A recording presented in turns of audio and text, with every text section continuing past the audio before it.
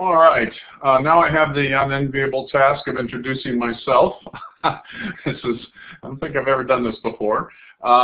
We won't dwell on this, but many of you know me. I recognize lots of names on the check-in, but I'm a guy who's been involved in drinking water my whole career. Worked for water utilities and for consulting firms, advising water utilities on how to continue to provide safe drinking water to their customers.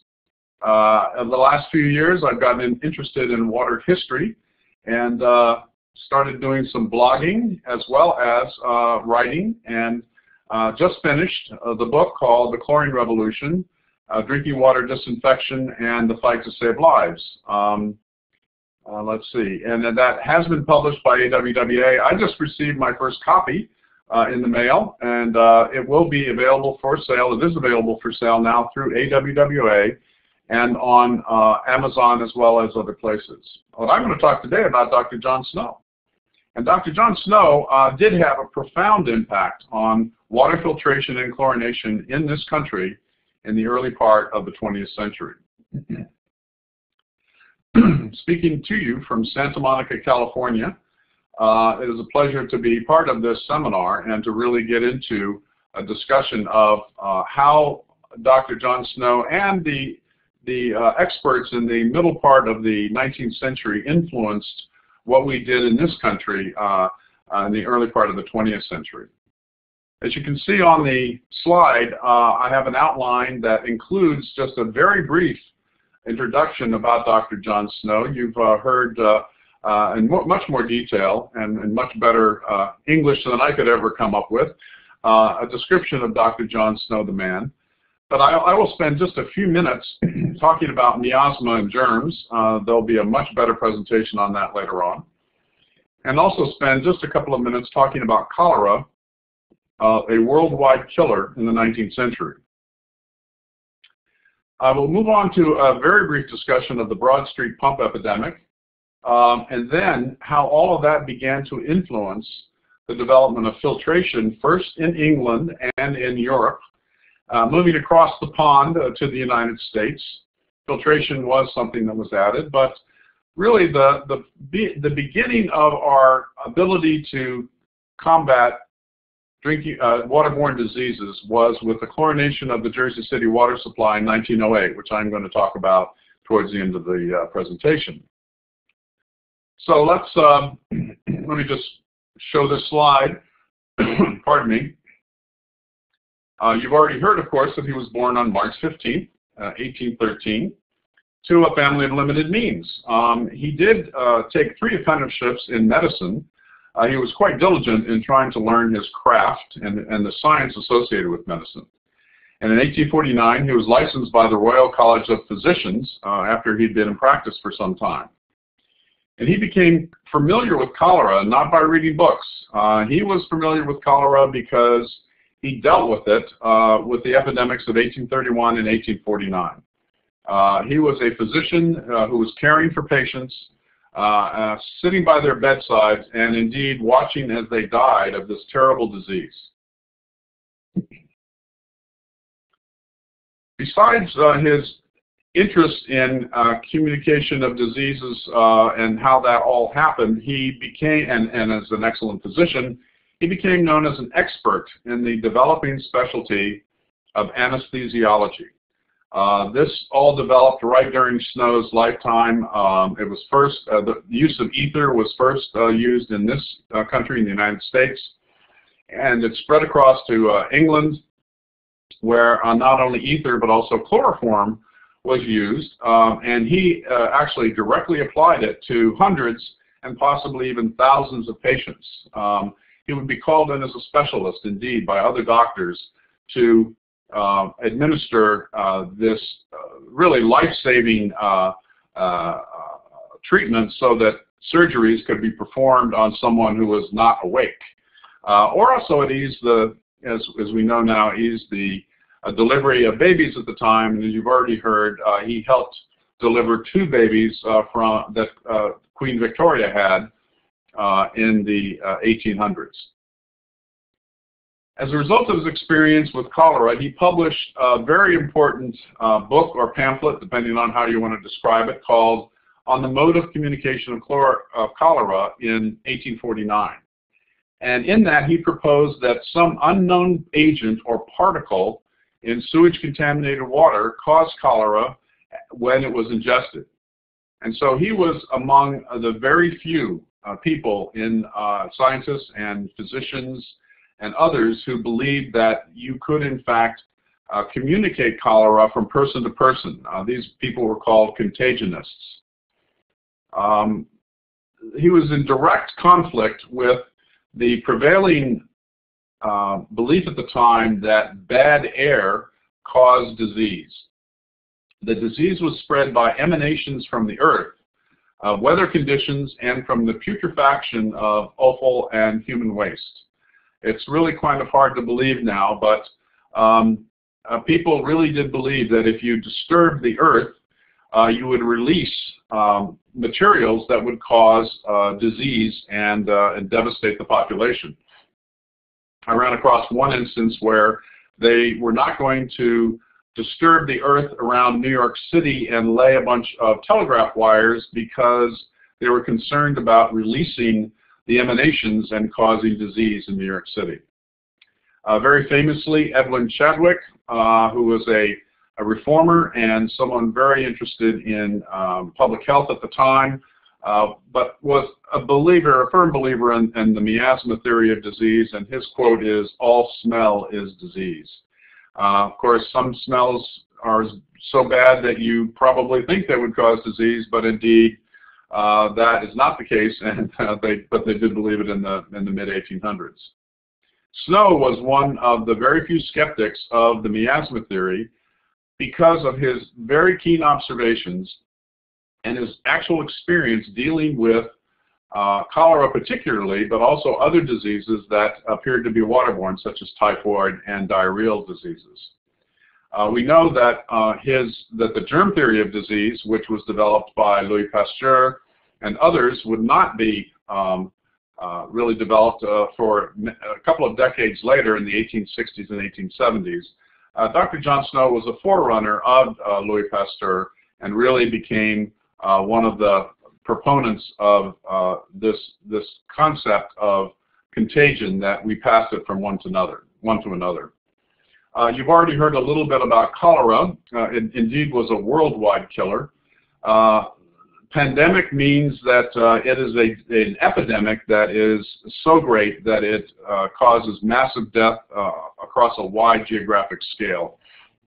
Most of these pandemics started in the Ganges River Valley in India, and would spread north across Russia into Europe, and then cross over to England, and then through transportation cross over to the United States. The first one was in 1817 because of improvements in transportation, and sometimes called Asiatic cholera, was often fatal and could kill within a matter of hours. There are many stories of someone who was feeling fine in the morning and had died of cholera before the sun went down. The primary killing mode was dehydration.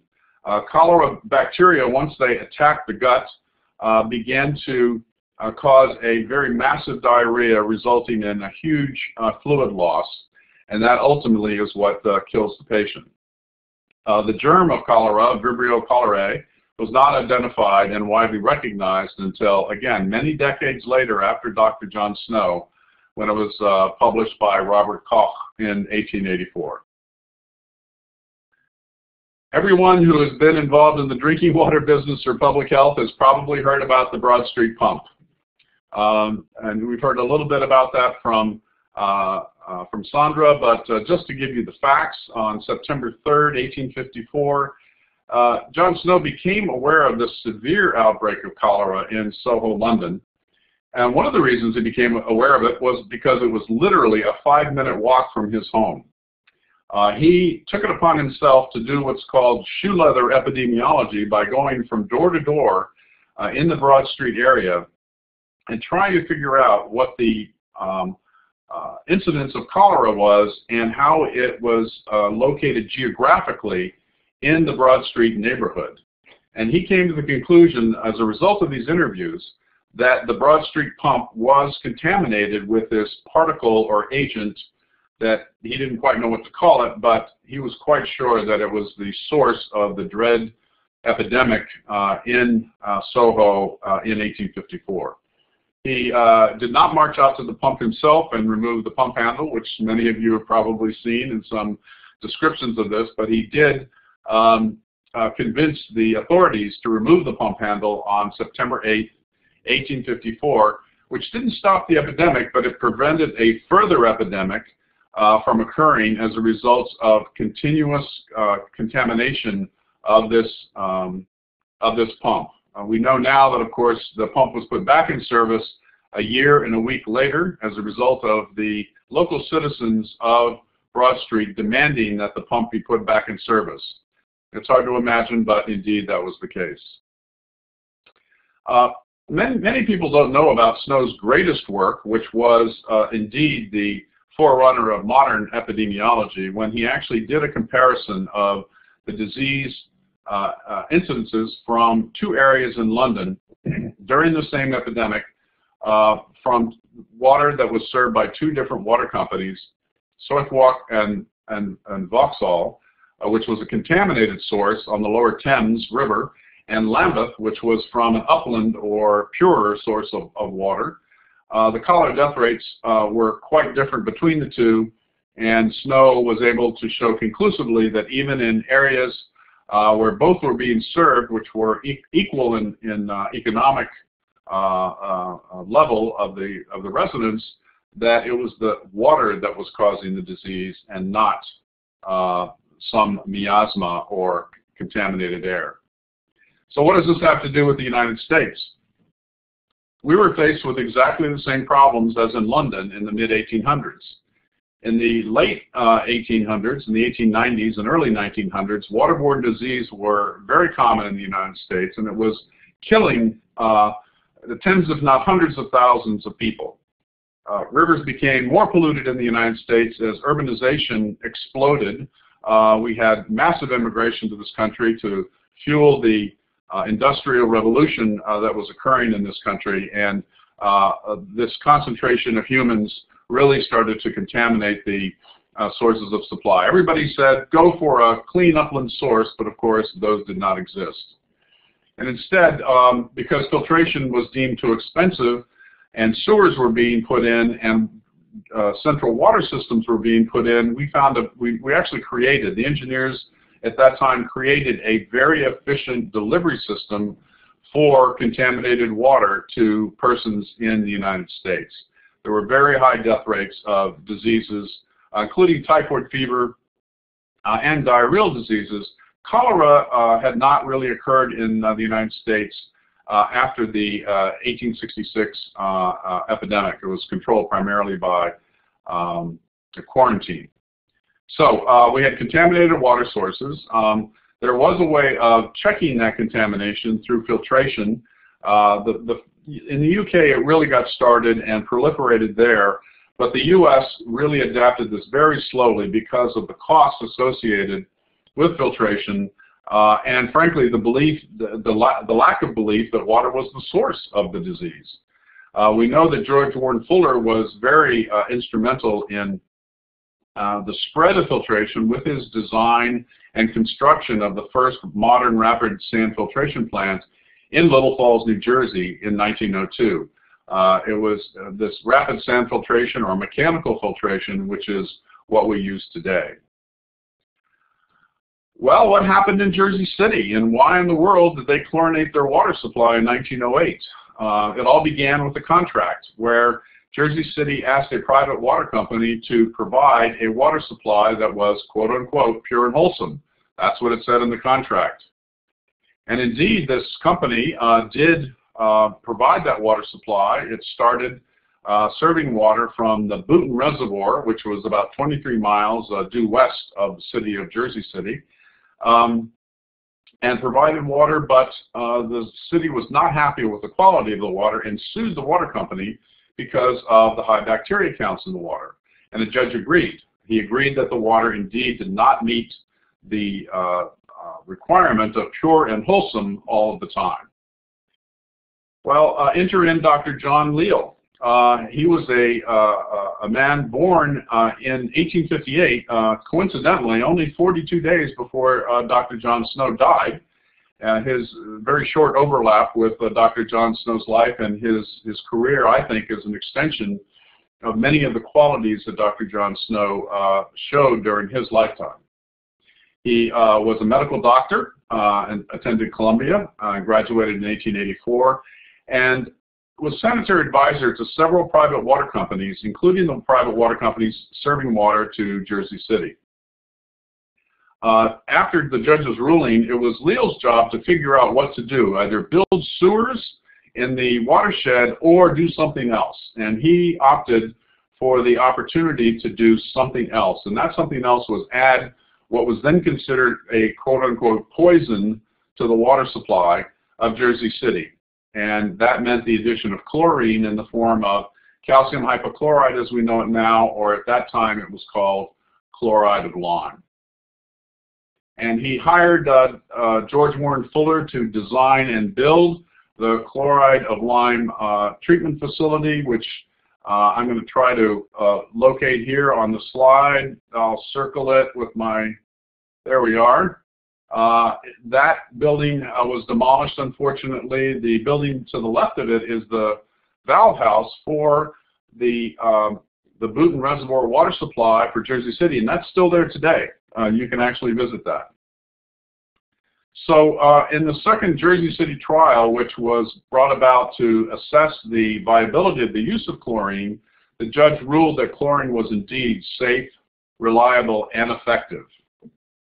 And this had just a tremendous impact on the United States. And what happened after that was an explosion of chlorine use across the United States. By 1914, 21 million people were being served chlorinated water.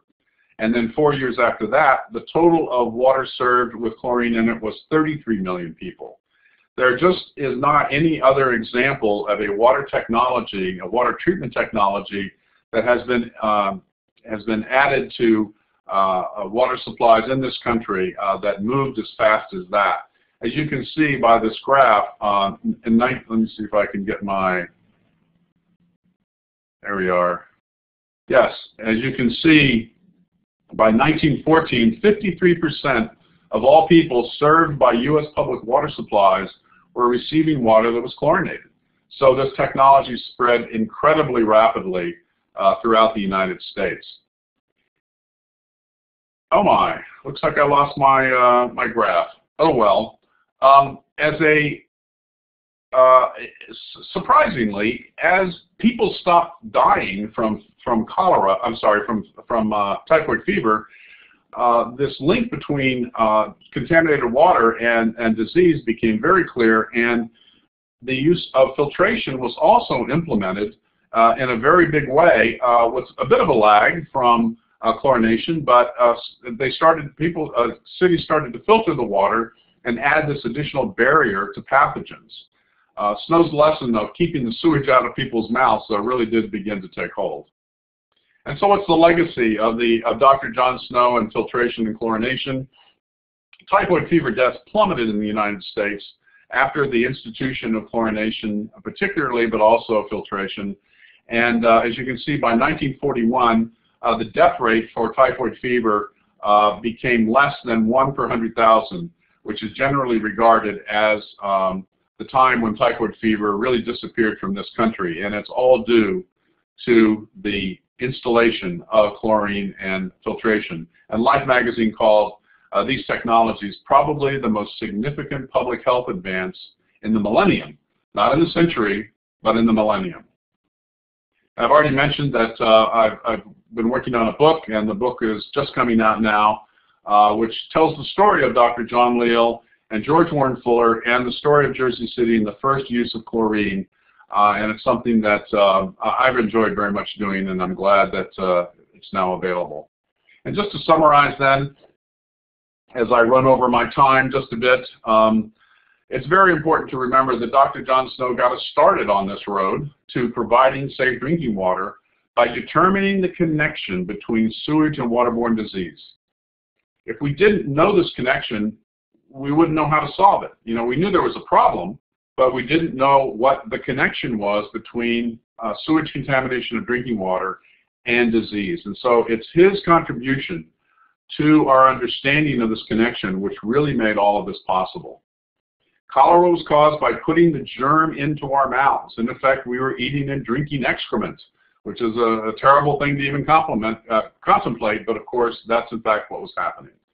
And filtration and chlorination put two critical barriers between sewage and our mouths, just to put it rather bluntly. And for our extended life expectancy, you can certainly thank an engineer for building that treatment plant and putting in the chlorination, but you also must thank Dr. John Snow. And thank you very much.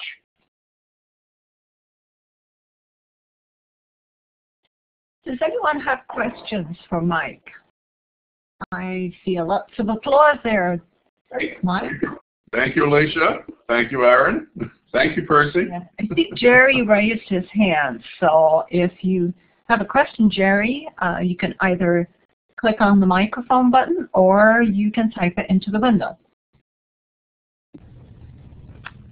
Yeah, Mike, can you hear me? I can. Thank you for that interesting history. I have one question. Do you know if the public in Jersey City had concerns about the health effects from adding the poison chlorine? That's an excellent question, Jerry. And in fact, Dr. John Leal was asked that question on the stand under oath during the second trial by the plaintiff's attorney. And the answer was he didn't tell them. He literally did not tell them. He did this on his own, since it was a private water company. He added the chlorine, and they started delivering that water before the citizens of Jersey City even knew that it was there. The interesting part about it, of course, we could never do that today, but you know, it may be foolhardy, maybe crazy to even think of doing something like that. But he was never criticized for it. That's what really amazes me, because once it was determined that chlorination solved this dread problem of waterborne disease, and people began to use it and get over their fear of chemicals, that he was never criticized for doing that, which I find extraordinary.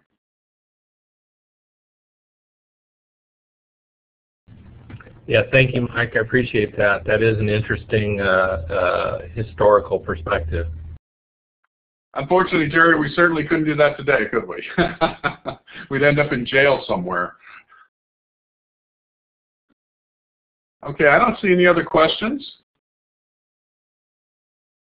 Well, again, thank you all for your attention.